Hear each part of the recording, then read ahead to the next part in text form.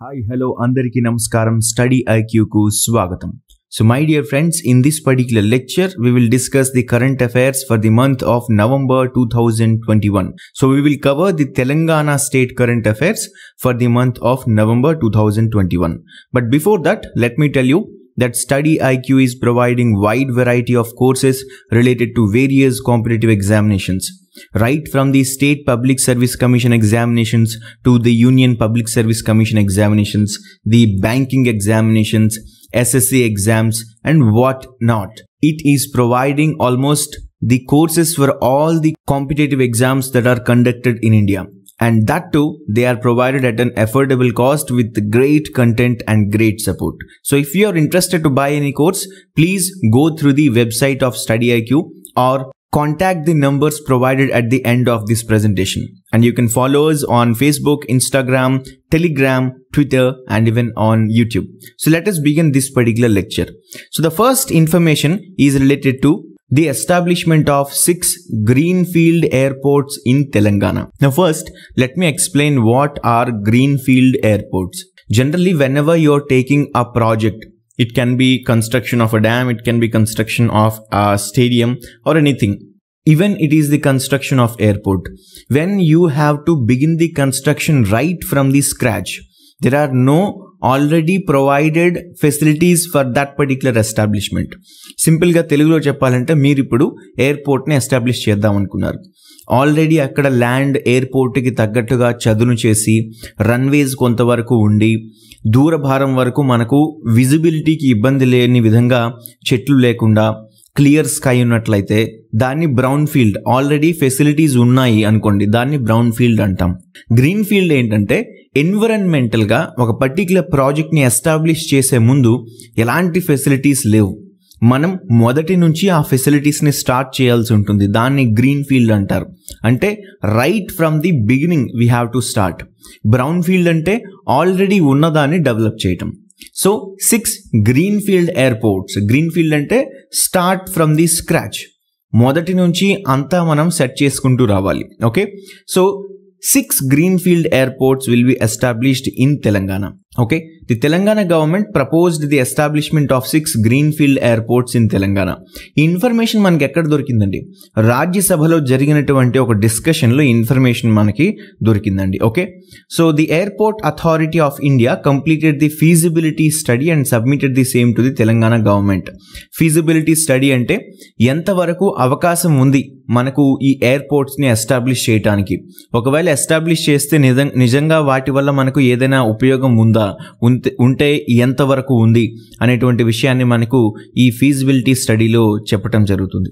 అయితే ఈ ప్రపోజ్ చేసినటువంటి 6 ప్లేసెస్ ఏంటి, ఎక్కడైతే ఈ 6 గ్రీన్ఫీల్డ్ ఎయిర్పోర్ట్స్ని ఎస్టాబ్లిష్ చేస్తారో ఆ ఏరియాస్ ఏంటి? నెంబర్ 1 నిజామాబాద్లోని జక్రాన్పల్లి, భద్రాద్రి కొత్తగూడెంలోని పాల్వంచ, మహబూబ్ నగర్లోని మనకి 3 బ్రౌన్ ఫీల్డ్ ఎయిర్పోర్ట్స్ అండి. గుర్తుపెట్టుకోండి, ఇక్కడ 3 brown field airports.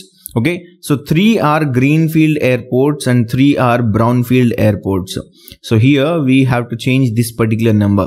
Okay, not 6 greenfield airports, but in total they are 6 airports. Okay, so 3 brownfield airports. Just now I have explained what are brownfield airports. So at Warangal in Mamunur, okay, then at Peddapalli district at Basant Nagar, and finally one in Adilabad. So in these 3 areas we will have the brownfield airports. So remember this point. Now we will move ahead and discuss about the smart cities of Telangana. You all know what are smart cities. Earlier also we have discussed. The union government is of the view to provide certain facilities, infrastructure for the urban areas or the semi-urban areas to convert them into a model urban area where sustainability prevails. So they have selected a few cities and they will provide certain infrastructure and other facilities in those particular cities where the environmental impact will be less and there will be sustainability. Okay, everything will be smart. coming right from the electricity to the roads to the internet connectivity. Everything will be smart in those cities. So there are two cities from Telangana which have been selected for the smart city project. They are Warangal and Karimnagar. Remember, Warangal and Karimnagar. These two cities will be developed as smart cities under that particular project in Telangana. Now, what is the cost of the project? The project worth is 752.9 crore rupees. Okay. See, the overall cost is different thing, but by the month of November 2021, the amount that was spent on this particular project is 752.09 crores. While coming to the other works that are being done in these smart cities, 3,720 crore worth smart city project works are under process in both the cities that is Warangal and Karimnagar. Okay. So the Urban Minister for State, Kaushal Kishore, gave this particular information in Rajya Sabha. So overall, with this particular news item, what we can understand? What is a smart city project? And the second thing, what are the two cities that have been chosen for the smart city project in Telangana? Okay, that's the information we are getting from this particular news item. Now we will move ahead and discuss about T-Works and the work done by it. Now, first thing you need to understand what is T-Works. The way we are having T-Hub, the way we are having V-Hub, in the similar manner we are having T-Works. But what is the main aspect? What is the idea behind establishing this particular thing? The Telangana government has started this particular thing, and I have seen in many newspapers that they are claiming that T-Works is a public sector entity of Telangana government. Okay, so what is done in this particular T-Work? Let me give you an example. You are an innovator. You have innovated a system which is able to provide the information about the weather changes, that how much of heat is being recorded when the vehicles are not moving at a greater rate. That means if 100 vehicles are running per hour, then what is the temperature and what is the carbon emission released? And when 150 or 200 vehicles are moving, then how much of carbon is released, how much of heat is produced. If you have developed a machine which can measure that, which can tell us the rate of pollution that is being done and how we can prevent that, then that is an innovation. In the similar manner, there can be many innovations. There is one innovation related to the ambulance system, which can tell you that whether the road coming ahead is rough or it is smooth or not. There are so many innovations like this. For example, you have the bike ambulance. When you can't reach the remote areas of the state, for example, the tribal areas where the ambulances cannot go, there one bike can go. So you can travel by a bike. So if you can turn it into an ambulance, that is an innovation. So let us take the case of the bike ambulance. You got the thought of developing the bike ambulance, but how will you develop it? There should be someone to support your work of innovation. So T-Works is a place where you can go and consult the experts and you can design a prototype. What do you mean by prototype? Whenever you have an idea and you want to bring that idea to implementation, for example, if you wanted to make this particular bike ambulance, okay, bike ambulance. So first you need to develop one prototype. I mean, the first product, the idea which has been turned into the first product, that is called as the prototype, where you can showcase some investor or some company that this is how my work will look. And prototype means it is the first piece that you have developed and still certain modifications or certain advancements can be done to that particular item. Okay. So that is called prototype. Prototype ante simple ga Telugulo cheppalante namuna. So prototype ante namuna andi. Okay. So ilanti prototypes ni develop cheyadaniki leda designs ni develop cheyadaniki edaina oka idea meeku vachinappudu aa idea mee sontam chesukovalante intellectual property rights kinda dani register cheyalsi untundi, vallu daniki okay cheppalsi untundi, ila chaala untayi. So right from prototype to designs to intellectual property rights, all these facilitations are provided at T-Works. Okay. Even T-Works is providing a fellowship. If you have any skill of designing or project management or creating something, if you have a skill in welding or certain other activities where building activities are taken up, then you can go for that fellowship where you will work with T-Works for 1 year and you will get this stipend also. Okay, so that is T-Works, where the government want to support the youngsters, support the innovators who are coming with innovative ideas. There are so many youth in our state who are having innovative ideas. Like one person has created an instrument to work at his farmland. Okay, so agricultural innovation. Like this, there are so many smart innovations and the government want to support those innovations. So how to support them? So they have established T-Works. Okay, so I have told you this much of story to explain what is T-Works. Okay, now you have understood T-Works, but why it was a news? T-Works has worked for developing oxygen concentrators. The Telangana public sector entity T-Works along with JE Appliances designed the oxygen concentrators. Oxygen concentrators ante entandi, oxygen sandhrata parikaralu అని చెప్పేసి ఈనాడు పేపర్లో ఇచ్చారండి. So తెలుగులో చాలా tough గా ఉంది కదా.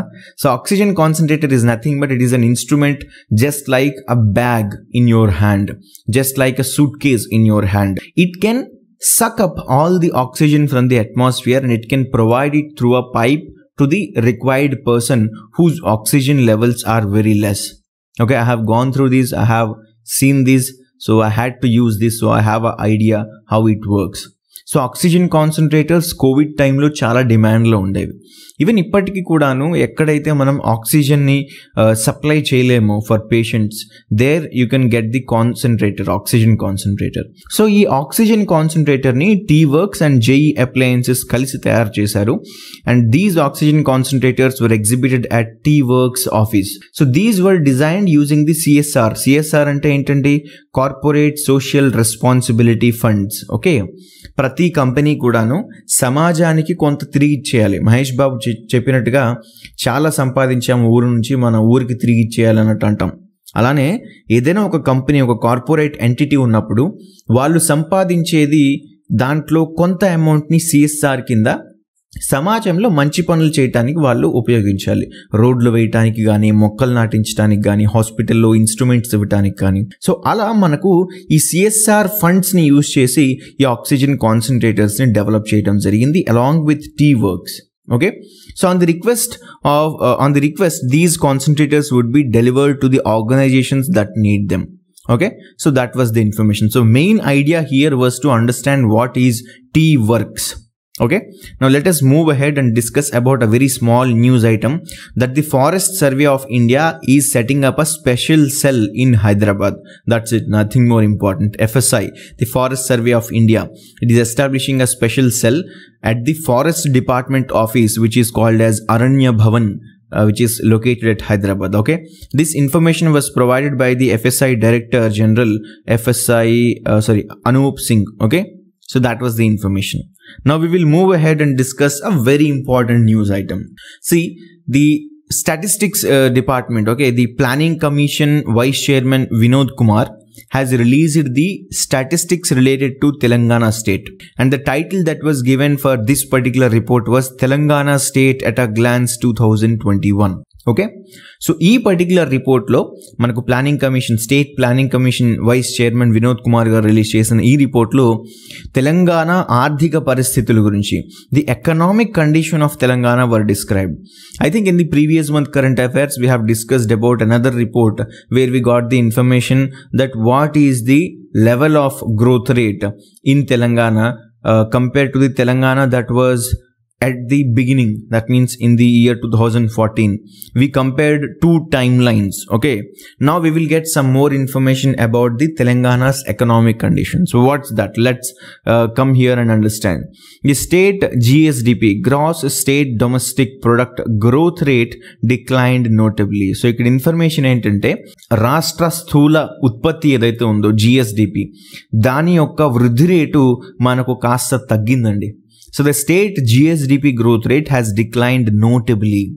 ఎంతవరకు తగ్గిందో ఒకసారి చూద్దాం. 2019 and 20 ఈ ఫైనాన్షియల్ ఇయర్లో the growth rate was 11.3%, but in the year 2020-21 it was just 2.4%. Why? Can you guess why this particular growth rate was very less? The reason is very simple. COVID-19, the pandemic. Okay, so this particular COVID-19 is the main cause why the growth rate was very less. See, if you want the GSDP growth rate or the GDP growth rate to be high, there should be economic activity. Economic activity in all three sectors, the primary, secondary and tertiary.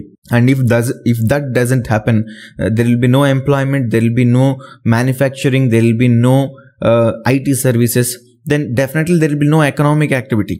Then the people will be left poor. Okay, even the government will not get revenue. Okay, that's the issue why we are discussing about the growth rate. So the growth rate has declined.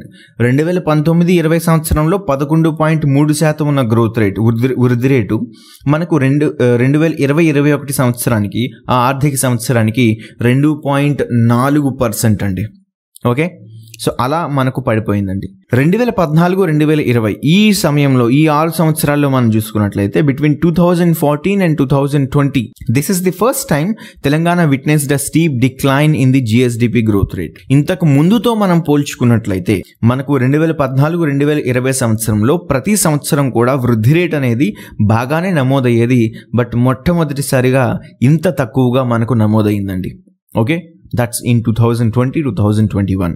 Prior to 2014 2014 కంటే ముందు మనం చూసుకున్నట్లయితే GSDP growth rate ఎంత ఉందండి? దాదాపు 11% నుంచి 14.7% మధ్యలో ఉండేది. కానీ 2020-21 సంవత్సరంలో 2.4% మాత్రమే ఉందండి. Right? The government officially declared the population of Telangana. Now this is very interesting. The Telangana government has declared what is the population of Telangana, the latest statistics. It said the population of Telangana is 3.77 crores. Wow. Now coming to the population between the age group of 20 to 29. అంటే మనలాగా ఎవరైతే యంగ్గా ఉన్నారో who are ready to get jobs in the civil sector, to serve the government, to serve the society. So మనలాంటి youngsters ఎంతమంది ఉన్నారు? 20 సంవత్సరాల నుంచి 29 సంవత్సరాల ఏజ్ గ్రూప్లో ఉన్నటువంటి పాపులేషన్ ఎంత అంటే 68.10 లక్షలు. 68.10 lakhs is the population out of 3.77 crores. Okay, నువ్వు అబౌవ్ 70 years అంటే వృద్ధుల కేటగిరీలో ఎంతమంది మనకు ఉన్నారు, ఎంత పాపులేషన్ ఉంది? అబౌవ్ 70 years పాపులేషన్లో మనకు 18.65 lakhs. This is the population we are having. Now coming to the literacy rate, the state literacy rate is 58.9%. There is still a long way the Telangana has to cover. Okay, 58.90% అంటే చాలా తక్కువ అండి. మనకు దాదాపు 70-80% ఉన్న రాష్ట్రాలనే మనం ఇంకా 100% achieve చేయలేదు. ఎడ్యుకేషన్ పరంగా మనం వెనకబడి ఉన్నామని మాట్లాడుకుంటున్నాం. దాంతో కంపేర్ చేసుకుంటే 58.90 is nothing. Okay, now coming to the literacy among women, మహిళలలో అక్షరాస్యత ఎలా ఉంది అని చూసుకున్నట్లయితే తెలంగాణలో 49.90%. అంటే మనకు మహిళలలో అంటే ముఖ్యంగా ఆడవాళ్ళలో తెలంగాణ ఉన్న ఆడపిల్లల్లో సగం మంది మాత్రమే చదువుకుంటున్నారు, మిగతా సగం మంది చదువుకోవట్లేదు. బట్ ఈ స్టాటిస్టిక్స్ ఎంతవరకు కరెక్ట్ అనేది we have to wait. But this was the information provided by the state planning commission vice chairman. Okay, apart from this we are having a little more information. The next information is about the sex ratio, or we can say it the gender ratio. Okay, now this is 988 females per 1000 males. 988 మంది మహిళలు ప్రతి 1000 మంది పురుషులకి ఉన్నారండి. So when you have the ratios, it is 988 is to 1000. Okay, so the value of agricultural sector in Telangana is 1.84 lakh crores. తెలంగాణలో ఉన్నటువంటి వ్యవసాయ sector ఏదైతే ఉందో, వ్యవసాయ సెక్టర్, ది అగ్రికల్చరల్ సెక్టర్, ఆ సెక్టర్ యొక్క విలువ ఎంత అంటే 1.84 లక్షల కోట్ల రూపాయలండి. ఓకే, మనకి టోటల్గా చూసుకున్నట్లయితే 9.80 lakh crores. ఓకే, మన తెలంగాణలో జనరేట్ అయ్యే ఎకనామిక్ యాక్టివిటీ యొక్క value, the Telangana's GSDP at current prices. Okay, current prices, ఈ పర్టికులర్ కరెంట్ ప్రైసెస్లో జిఎస్డిపి వాల్యూ ఎంత అంటే 9.80 lakh crores. ఇందులో వ్యవసాయ రంగం యొక్క కాంట్రిబ్యూషన్ ఎంత అండి? 1.84 lakh crores. Okay, now coming to the growth rate of agriculture, live stock, forestry and fisheries in Telangana 2019-20 సంవత్సరంలో 35.9% ఉండగా 2020-21 సంవత్సరంలో 18.5% ఉందండి. Okay, so this was the information related to the Telangana's economic condition. Okay, I hope you have got ample information which can help you in understanding the state of economic scenario in Telangana. Now let us move ahead and discuss about the best COVID control Panchayat award. Wow, evarki icharandi award? NIRDPR. What is NIRDPR? National Institute of Rural Development and Panchayat Raj. National institute of rural development and Panchayat Raj ఈ particular అవార్డ్ని present చేసిందండి. NIRDPR యొక్క office ఎక్కడుందో ఎవరైనా చెప్పగలరా? It's in హైదరాబాద్లో ఎక్కడుంది అంటే నాకు తెలిసినంత వరకు 2 ఉన్నాయి. ఒకటి నేను చూసింది ఏంటి అంటే మనకు సింపుల్గా చెప్పాలంటే పనామా జంక్షన్ అని మనకు ఇటువైపు ఉంటుంది, ఎల్బీ నగర్ దాటాక మనకు ఉంటుంది, అక్కడ మనకు వాళ్ళది ఒక ఆఫీస్ ఉందండి. ఇది కాకుండా ఇంకొకటి రాజేంద్ర నగర్లో ఉన్నట్టుంది. Okay, so let's keep those discussions away. But here the NIRDPR has provided this particular award, the best COVID control panchayat award to 6 panchayats throughout the country. మన భారతదేశంలో 6 పంచాయతీలను ఎంచుకున్నారండి. 6 పంచాయతీలను ఎంచుకుని ఆ పంచాయతీలు కోవిడ్ నివారణలో బాగా పనిచేసినందున వాళ్ళ సేవలను గుర్తించి వాళ్లకు best Covid control Panchayat award ఇవ్వడం జరిగింది. ఆ 6 పంచాయత్స్లో తెలంగాణ నుంచి ఒకటి ఉందండి. 1 ఈజ్ ఫ్రమ్ తెలంగాణ. ఏది? తెలంగాణలో ఉన్నటువంటి కన్నయ్యగూడెం పంచాయత్. గుర్తుపెట్టుకోండి, కన్నయ్యగూడెం పంచాయత్ ఎక్కడుందండి ఇది? It comes under Karakagudem mandal of Bhadradri Kothagudem district. ఎక్కడండి? Karakagudem mandal of Bhadradri Kothagudem district. The award is presented for the services provided by the Panchayat sarpanch and Panchayat members in controlling the Covid spread. Panchayat members అలాగే పంచాయత్ సర్పంచ్ అందరూ కలిసి కోవిడ్ నివారణకు తగు చర్యలు తీసుకుని కోవిడ్ బారిన ఎక్కువ మంది ప్రజలు పడకుండా చూశారు కాబట్టి ఆ సేవలను గుర్తిస్తూ ఈ బెస్ట్ కోవిడ్ కంట్రోల్ పంచాయత్ అవార్డ్ని కన్నయ్యగూడెం పంచాయత్కి ఇవ్వడం జరిగిందండి. Okay, now let us move ahead and discuss about the special lab that is being set up for analyzing the hunting habits of animals. ఇక్కడ సింపుల్గా నేను మీకు ఒక స్టోరీ చెప్పేస్తానండి.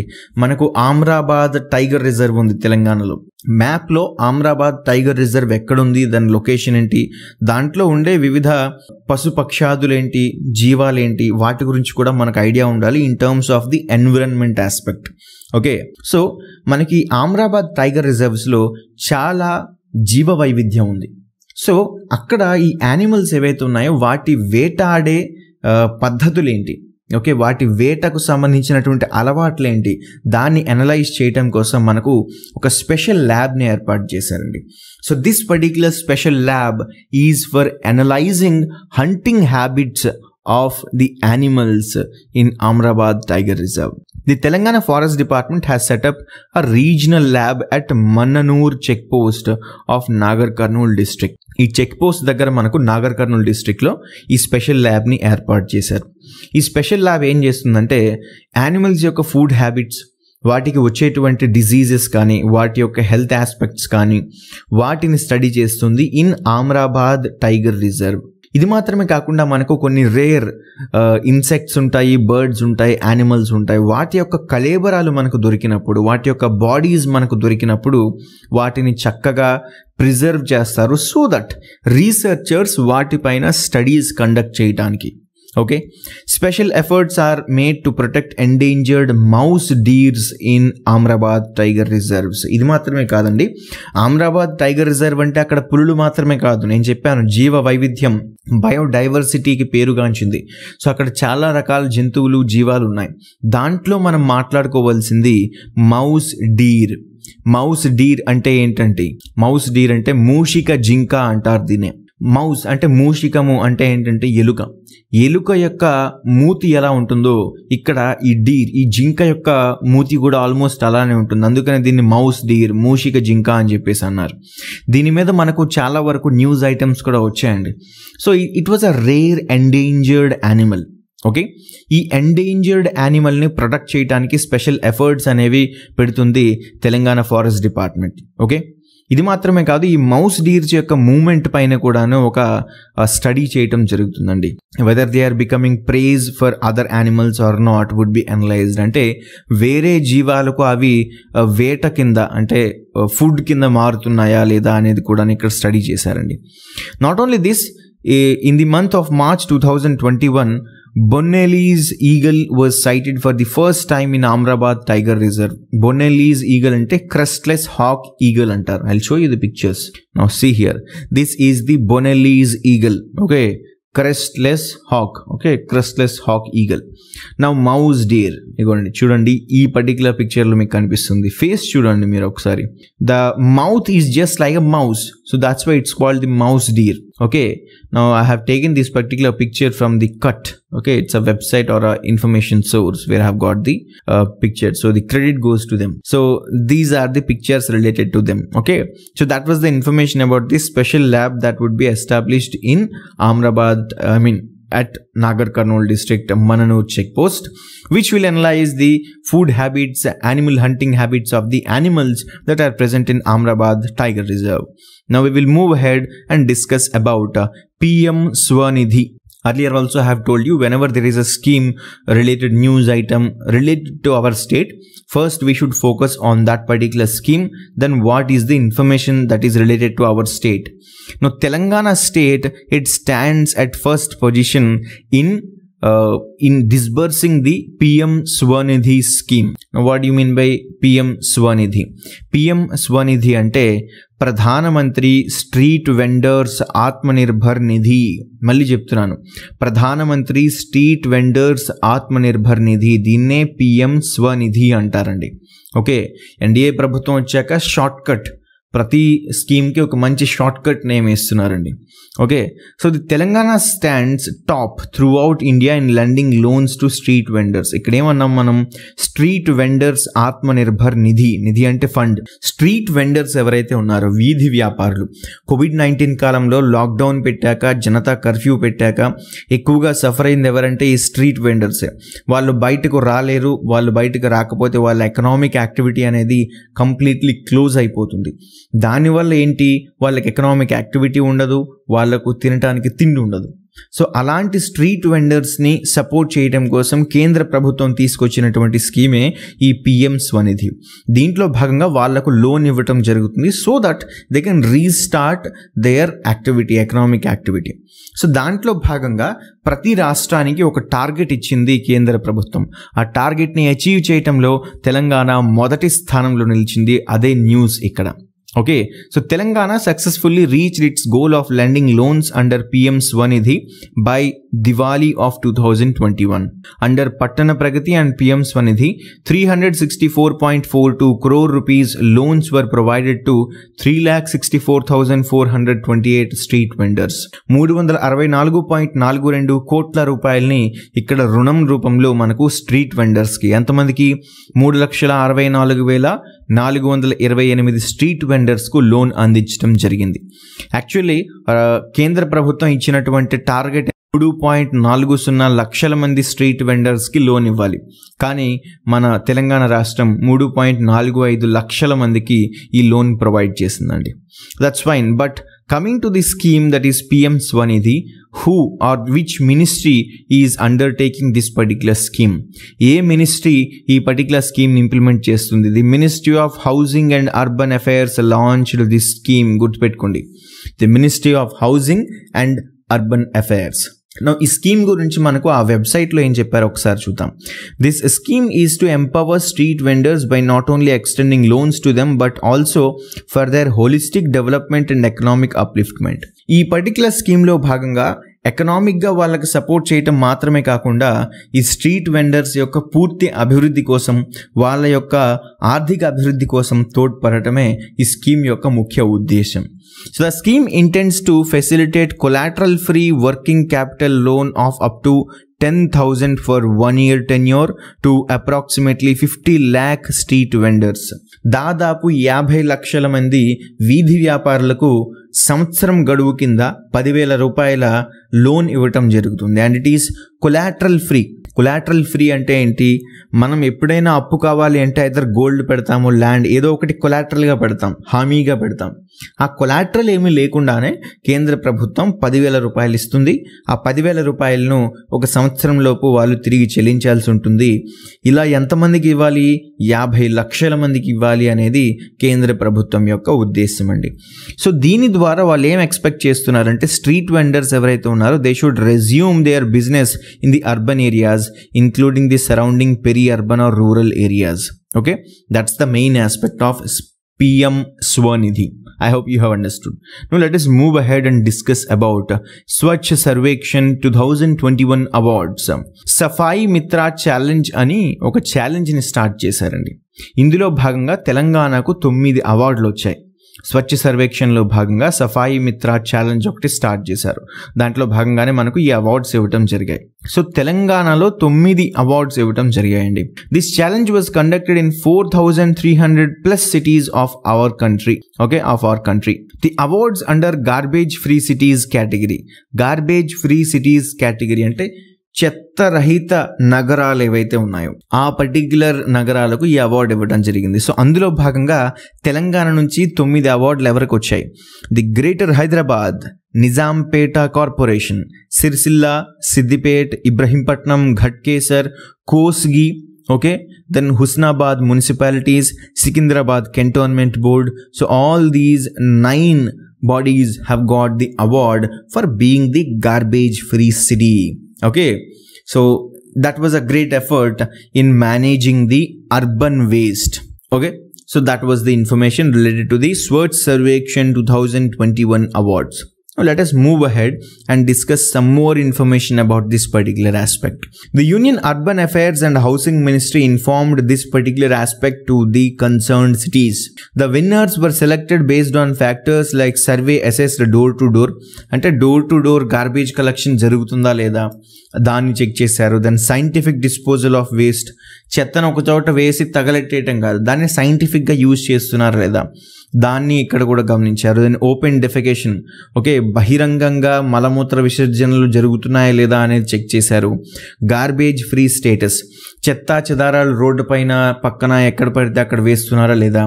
దెన్ సిటిజన్స్ యొక్క ఫీడ్బ్యాక్, అంటే ఎవరైతే సిటిజన్స్ ఉన్నారో పౌరులు ఉన్నారో వాళ్ళ యొక్క ఆలోచన ఏంటి క్లీన్లీనెస్ మీద అది కూడా తెలుసుకున్నారండి.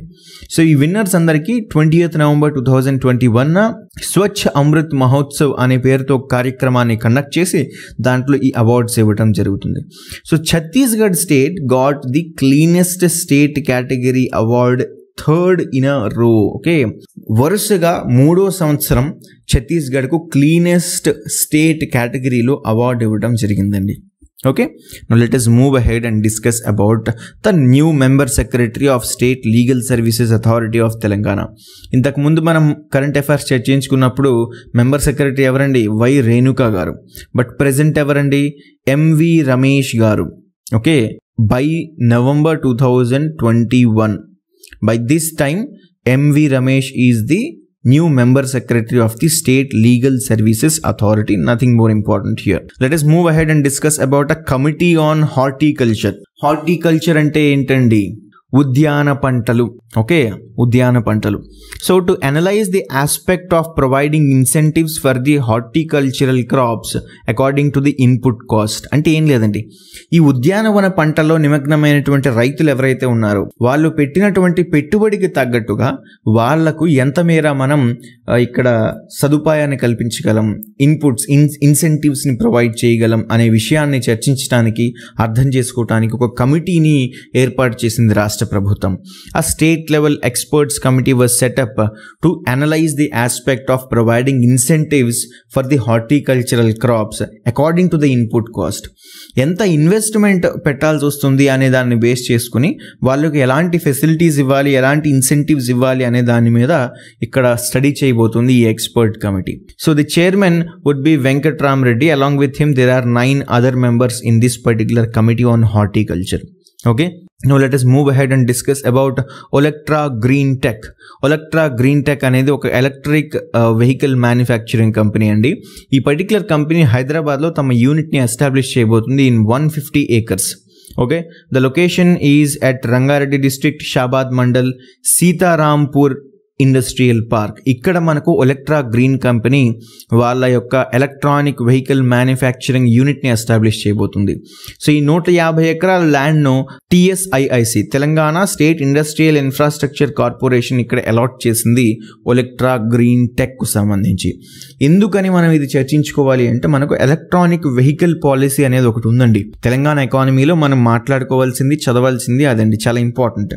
సో ఎలక్ట్రానిక్ వెహికల్ మ్యానుఫ్యాక్చరింగ్కి సంబంధించి కూడాను తెలంగాణ ప్రభుత్వం చాలా క్లియర్గా ఉంది. Future will be everywhere you can see there will be electronic vehicles only. ఈ పెట్రోల్ డీజిల్ వెహికల్స్ అనేవి ఫ్యూచర్లో ఉండవు. బట్ ఎప్పుడు అంటే it will take time. But for that the effort should began now. So దాన్ని దృష్టిలో పెట్టుకుని state government electronic vehicles policy, EV పాలసీని స్టార్ట్ చేసిందండి. ఓకే, ఈ ఈవీ పాలసీ గురించి ఇంతకుముందు మనం మాట్లాడుకున్నట్టున్నాం. సో మీరు ఒక్కసారి దాన్ని చూడండి. Okay, it will be very much helpful. Now another important news, that is Telangana state industrial awards. Telangana రాష్ట్ర పారిశ్రామిక అవార్డులు. Okay, so the industries which have performed well in their respective industrial sector subsectors, they have been awarded by the state industrial awards. Okay, so golden award, silver award, bronze award అని 3 awards ఇవ్వడం జరిగిందండి. Golden award ఎవరికి ఇచ్చారు? Bharat Biotech international under best research category. It got the gold award. The silver award was presented to Skyroot Aerospace, Sensacor Medical Instrumentation. ఈ 2 కంపెనీలకు silver award ఇవ్వడం జరిగిందండి. Bronze award వచ్చేసి ఆప్టిమస్ డ్రగ్స్ కు ఇవ్వడం జరిగిందండి. Okay, under the exports category the award was given to Kalyani Rafale advanced systems, Optimus drugs, now Bharat ventures, Shri Malani Foams were presented the award. Under the category of best stable policy implementation, remember stable policy implementation, L&T Metro Rail Hyderabad Limited, Rolling Foods, Control S Data Center, Ketan Korru Case Private Limited were presented the award. Okay, among these the golden, silver and bronze awards, these 3 awards are very important, right? So these are the awards that were provided by the Telangana state industrial sector. Okay, so that particular awards were provided. Why these awards are provided? To encourage the companies to perform well. When the government is supporting the industrial or manufacturing sectors, they will perform well, which will cause for the economic growth of the state, where the employment opportunities will be stable, where the people will not go into poverty. Okay, that's the main idea here. Now let us move ahead. So that's the presentation for this particular month. So these are the current affairs related to the November month current affairs of the year 2021. So one by one, every month's current affairs are being covered. So don't worry, we'll cover every month current affairs. There was a big delay. I'm really sorry for that. So if you have any queries related to the courses that are provided by StudyIQ, you can contact these particular numbers. And remember, be focused on your preparation. This is the time where you have to spend in your preparation. Then your future will be bright. You will be helping the people who are working for the betterment of the nation. Okay, so all the very best. Keep smiling. Thank you very much. Take care of your health.